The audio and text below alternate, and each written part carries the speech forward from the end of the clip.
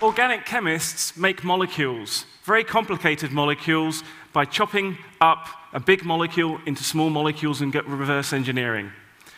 And as a chemist, one of the things I wanted to ask my research group a couple of years ago is, could we make a really cool universal chemistry set? In essence, could we app chemistry? Now, what would this mean and how would we do it?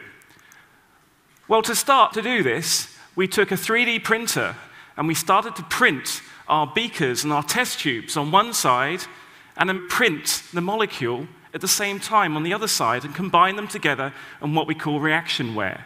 And so by printing the vessel and doing the chemistry at the same time, we may start to access this universal toolkit of chemistry. Now, what could this mean?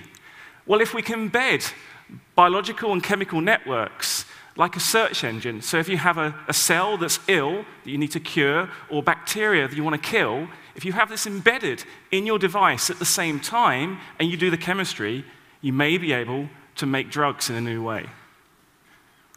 So how are we doing this in the lab? Well, it requires software, it requires hardware, and it requires chemical inks.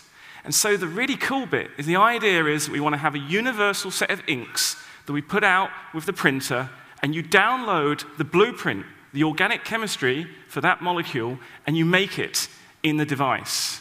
And so you can make your molecule in the printer using this software. So what could this mean? Well, ultimately, it could mean that you can print your own medicine. And this is what we're doing in the lab at the moment. But to take baby steps to get there, first of all, we want to look at drug design and production, or drug discovery and manufacturing. Because if we can manufacture it after we've discovered it, we could deploy it anywhere. You don't need to go to the chemist anymore. We can print drugs at point of need. We can download new diagnostics. Say a new superbug has emerged. You put it in your search engine, and you create the drug to treat the threat. So this allows you on-the-fly molecular assembly. But perhaps for me, the cool bit going into the future is this idea of taking your own stem cells with your genes and your environment, and you print your own personal medicine. And if that doesn't seem fanciful enough, where do you think we're going to go? Well, you're going to have your own personal matter fabricator. Beam me up, Scotty.